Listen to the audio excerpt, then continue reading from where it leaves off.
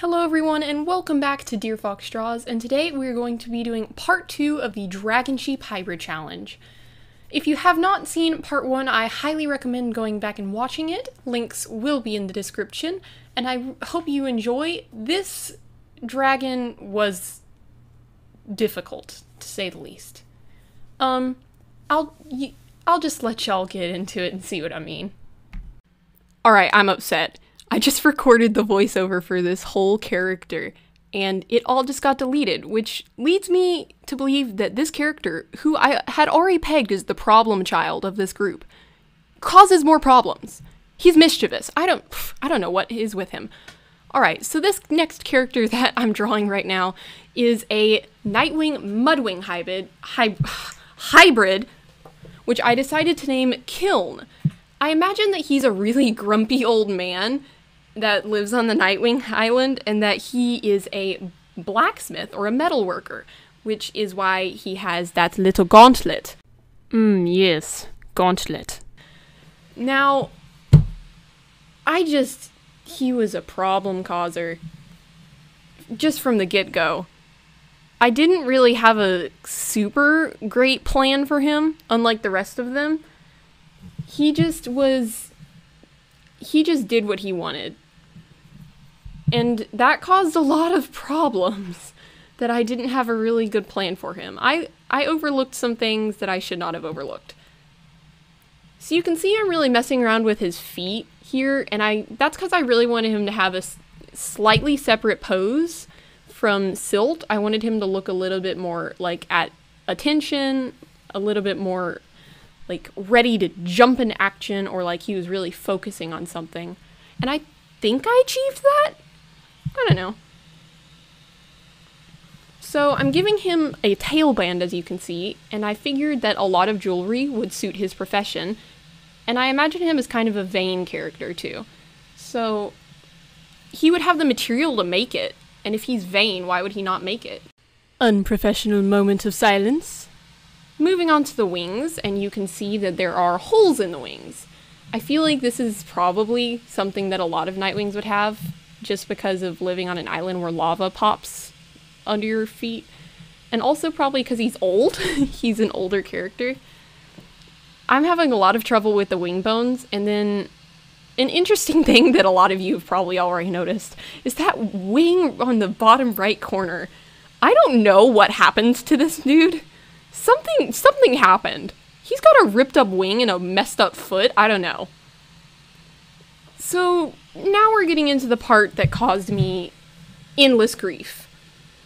I wanted to make him a very dark color, since he is a Nightwing hybrid, but if I colored him a dark color, I could not pick the sections with the selection tool to color them in. I would have to hand color, because all that dark, it thought it was the line art. And looking at this now, I see a very easy fix to this. I just take away the color and pick the line art, but me no smart. Me cannot do simple art tasks. Me talk like Neanderthal, apparently.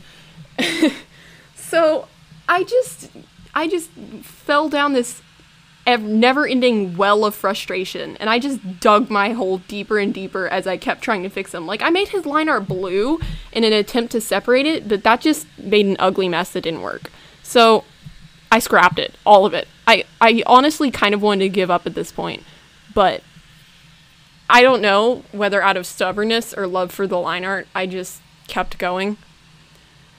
So, I don't know if I'd learned anything at this point, because it looks like I'm doing the same thing. I just colored him in honey gold.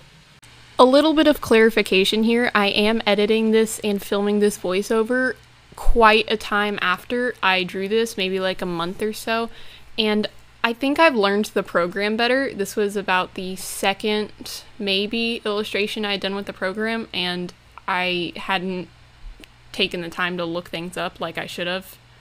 So I'm just cringing watching this. Ugh. Learn from my mistakes, children. When you get a new art program, do your research so you don't waste 3 hours. Yay! Going back, and this is another point when I realized I made a big mistake. His wings. This one wing. Somehow I I just messed up the lines so badly. I couldn't tell which part was his wing and which part was the wing bone, so I just had to completely erase everything in that top part of the wing and just figure it out. You can see I'm using like gray guiding lines to figure out like where the mechanics that hold his wing upright, I guess, go, and just, oh, it was a nightmare. I don't even know why I did this to myself.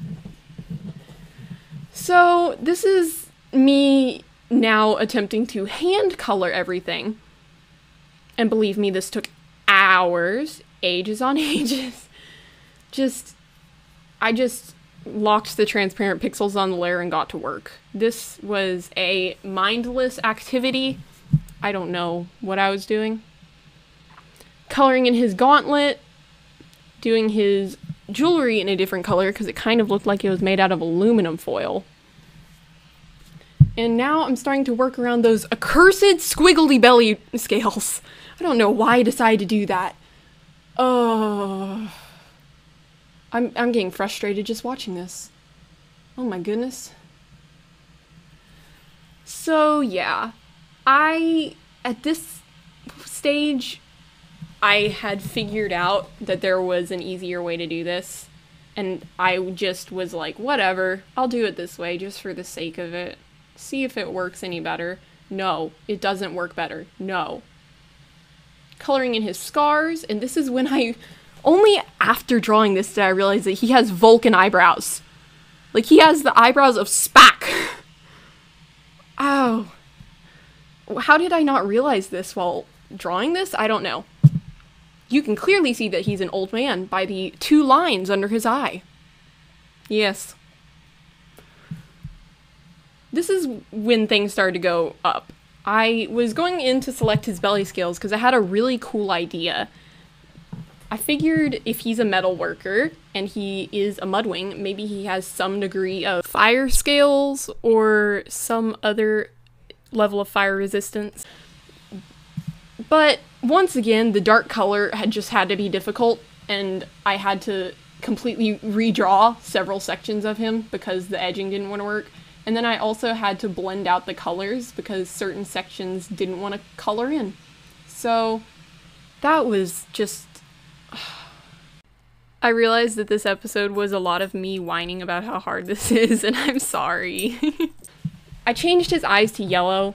I don't know why, I just thought it would look cooler and complement his belly scales better.